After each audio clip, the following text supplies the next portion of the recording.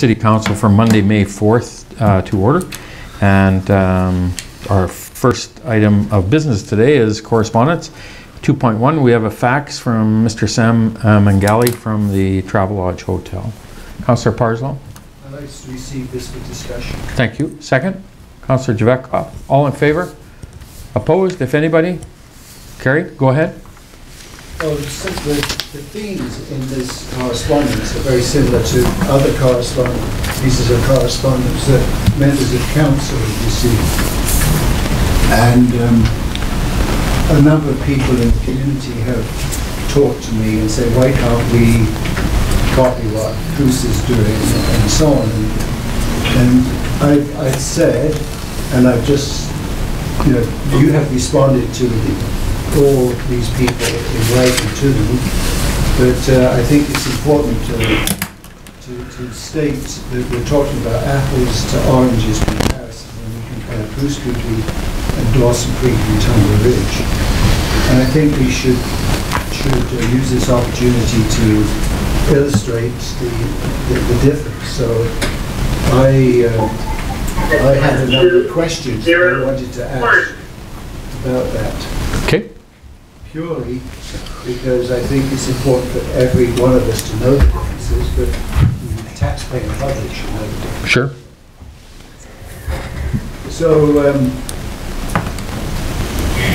I would like through Minnow himself to outline exactly what Bruce did and what it attributed to as an amount of money and what percentage of that budget did that count for the point of view of revenue streams. So that's my question.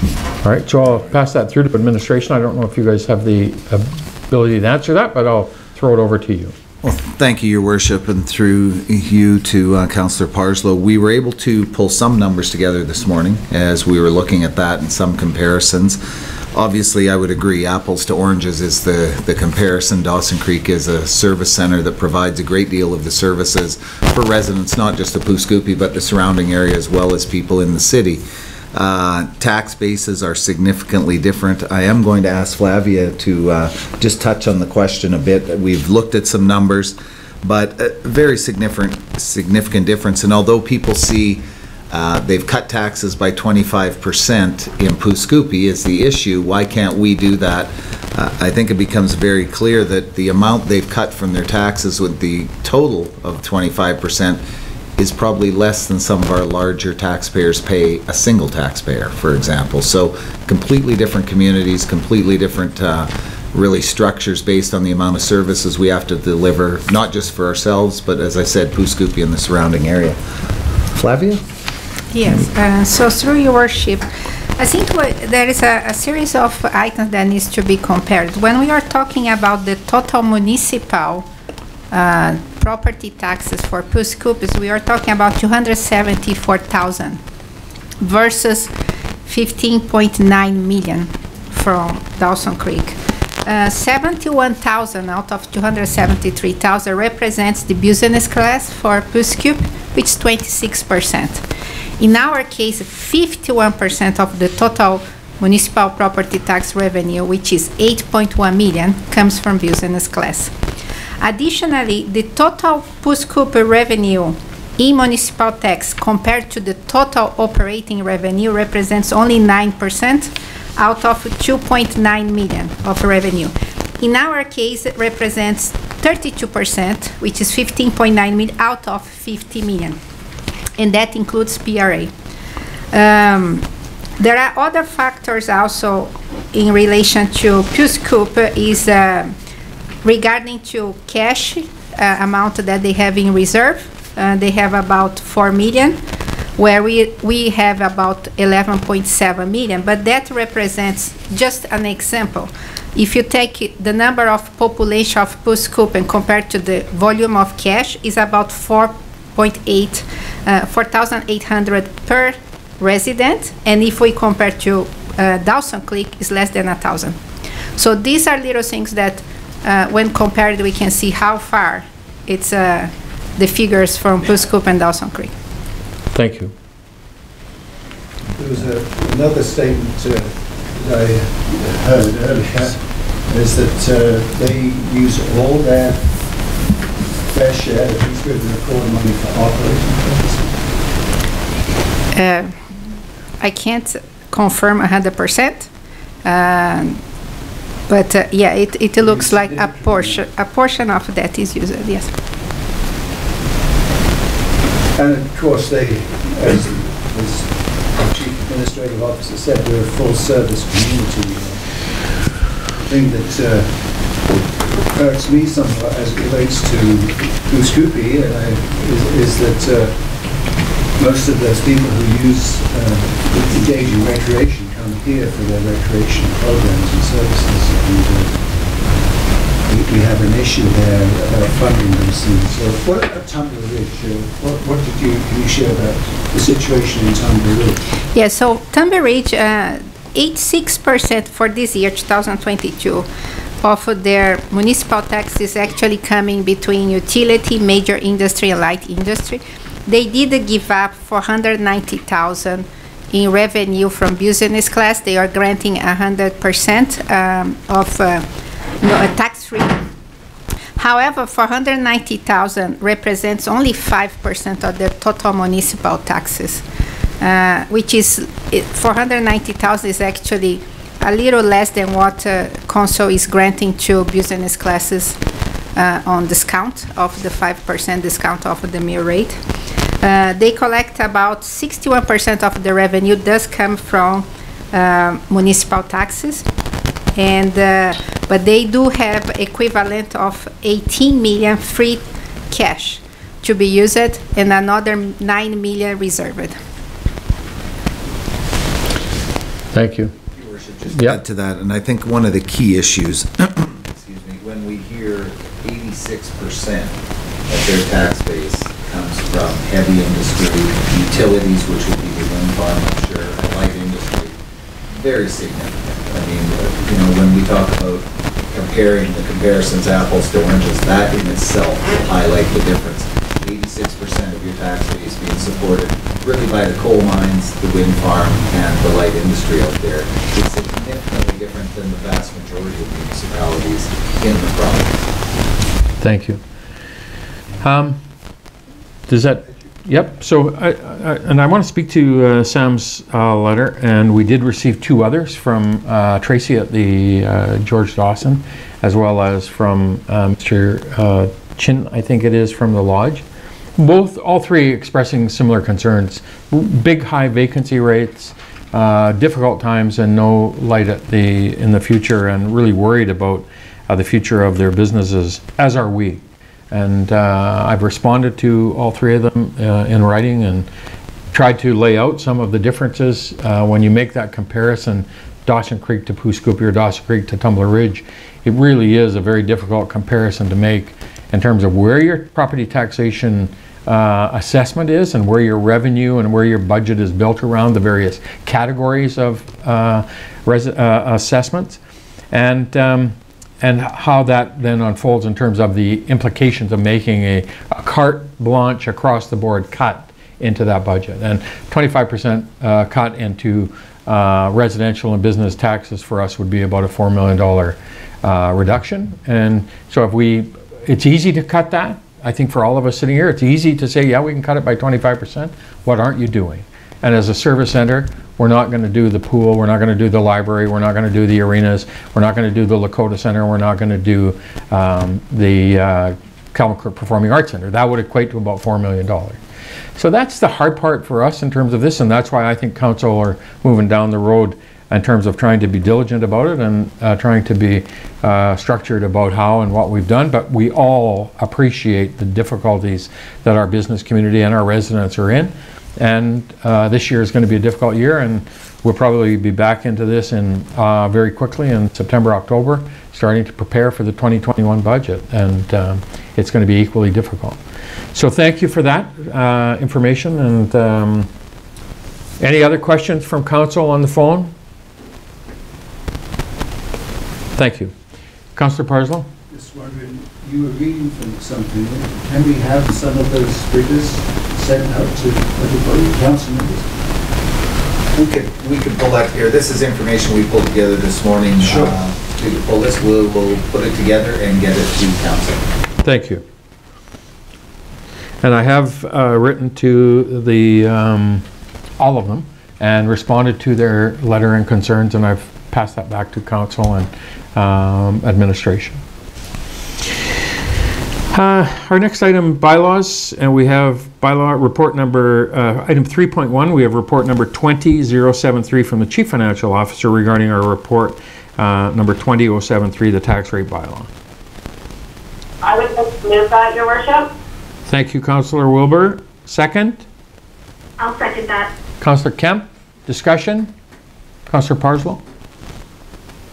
Yeah, I have a number of questions, but you alluded to that in the statement that we will have to be getting back to this budget business pretty quickly. So we have a balanced budget with these tax rates. And so just to refresh my memory, we have achieved a balanced budget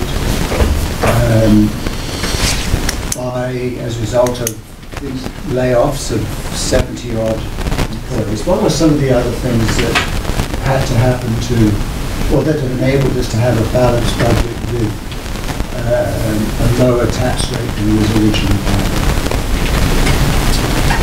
Well, through your worship, I will direct to Flavia here shortly, but there's a number of things. We have presently, we have 75 employees laid off. We're just in the process of bringing back about 10 or 11 of those to do some summer work. Hopefully we'll see the return of all of our employees sooner rather than later, but a lot is going to be dictated as to how the COVID pandemic unfolds and what we hear from the province later this week. We are going to have to make some challenging decisions on the go-forward basis to get through this, but it's about $1 million is the amount of revenue we're talking about. Some will be saved through the cost reductions through the staff, but Flavia, I will ask you to go over the others, and we've got this put together. So. Yes.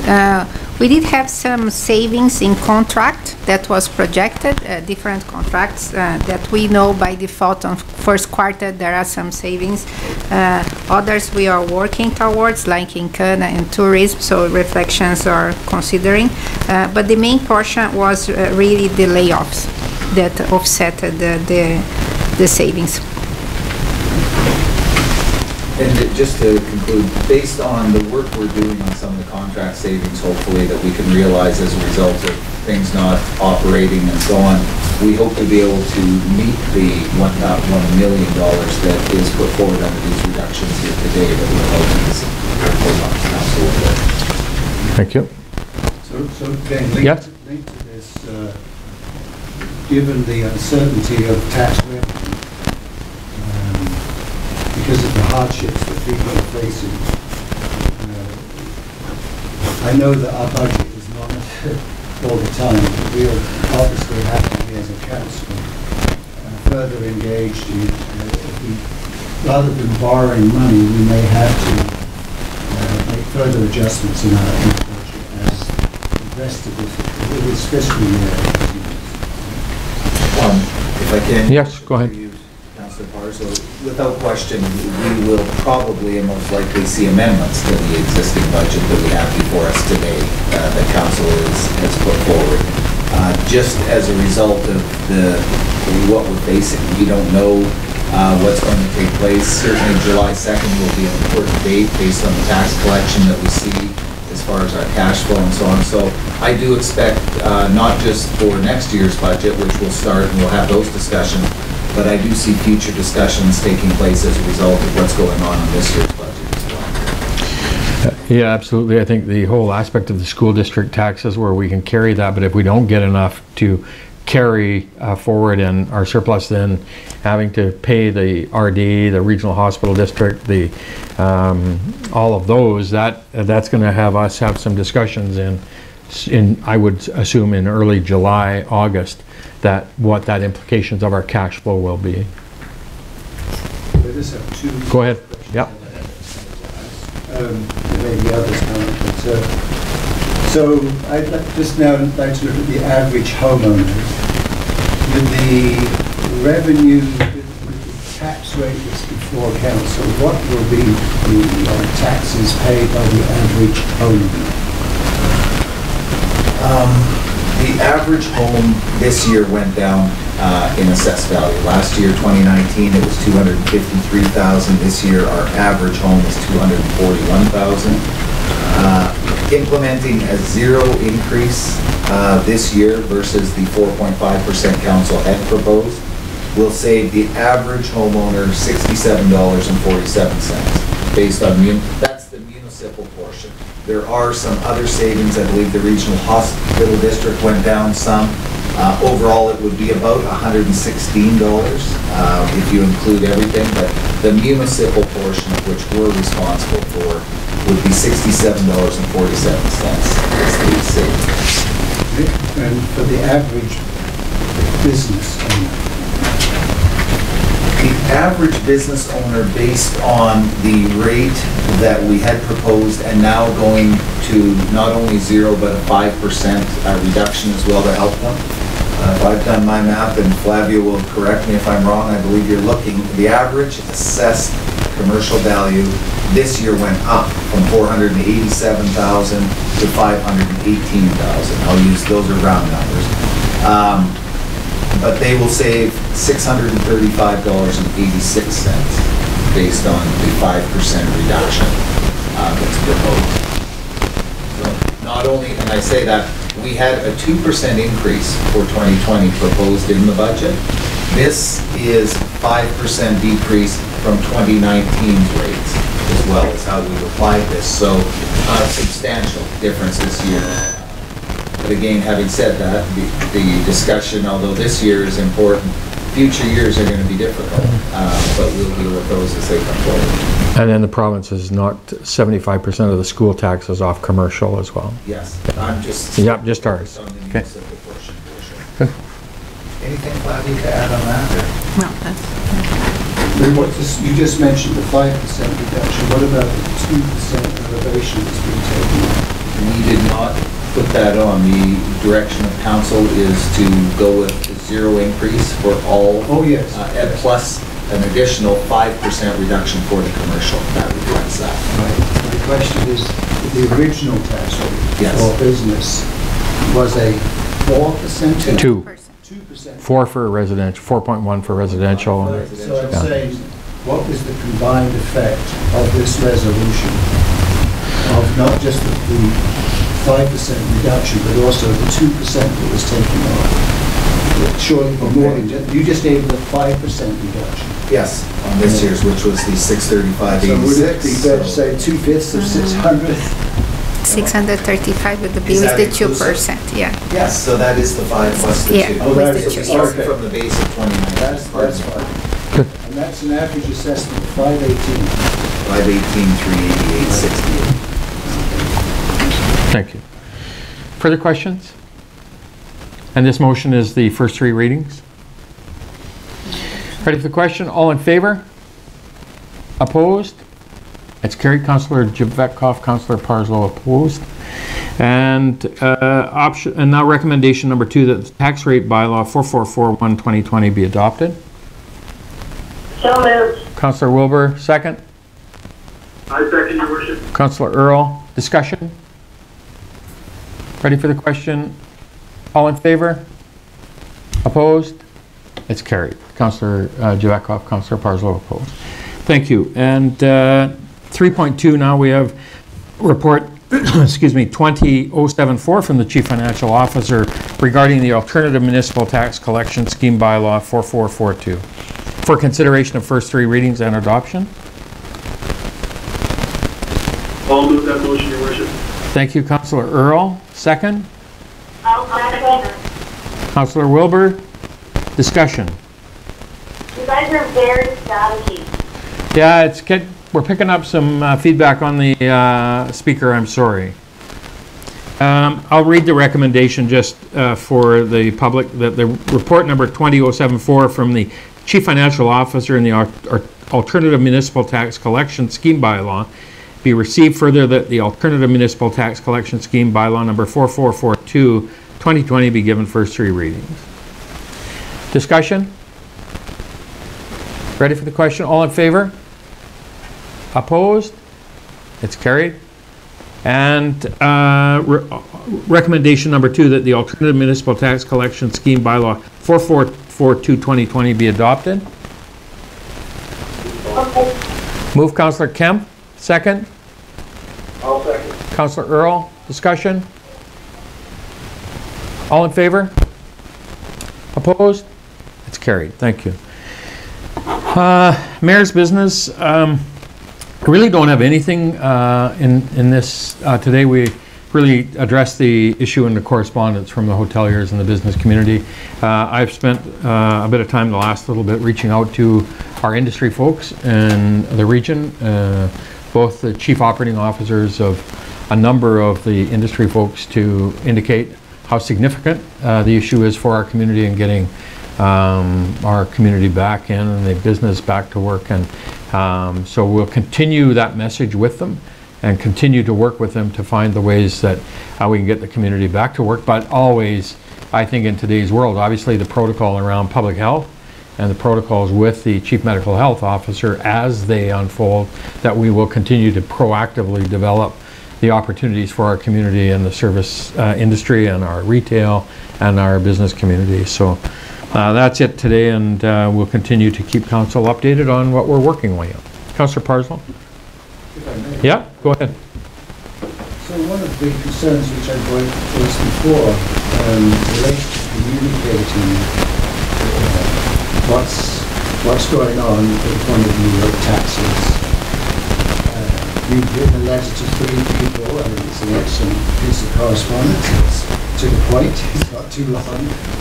But I'm wondering if we need to talk about homeowner.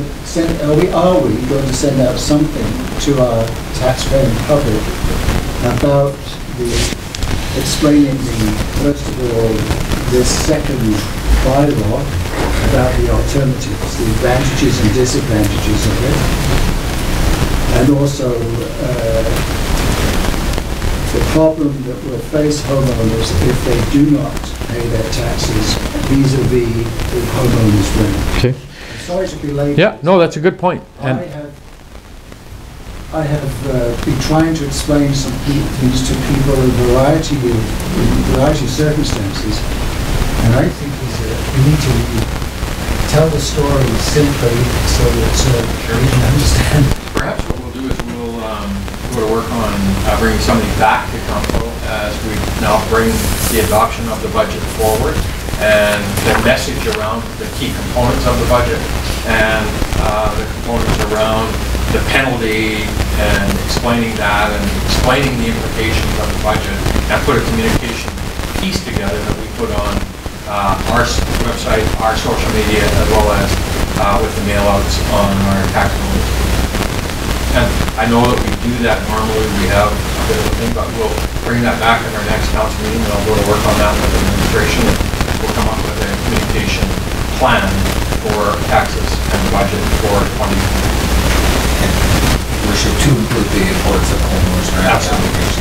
That whole component around it, I think, is good information that we should be, as Councillor Parks has indicated, telling that information to residents and businesses how important. Do you want that? We need a motion to direct that, or yeah? Yes, that would be cleaner. So if we have a motion, we direct administration to bring back communication plan on the budget for 2020. Councillor Parslow, second Councillor Jevekov. Discussion? All those in favor? Opposed? It's carried. Thank you, everybody. Motion to adjourn. Go ahead, Clark. Your Worship, I did have one thing I would raise. We have had a request put forward from a group working with the homeless and the concerned people with addictions, possibly maybe homeless in our communities or other communities. Other communities have set up some access to outside washrooms, for example, hand wash stations. We haven't done that yet. We've had a request if we would consider it. It looks as though this cost is covered through Emergency Services British Columbia, so it would be our intent to get those out as quickly as possible, put them down by the Kin Arena in that area, close enough to the downtown core, with a couple of porta potties, something that they got due to all of our public buildings being closed, if that's what people were accessing before. before, but I wanted to raise that in case there was any discussion from council on that. We are in the process, we placed it out, and it appears emergency operations will cover that, but I wanted to bring that to your Good. Thank you. Any questions for council? Thank you, Blair. Motion to adjourn. Councillor Parslow, Councillor Javetkov, all in favor? Opposed? It's carried. Thank you. Thank you, everybody. Thank you for calling in.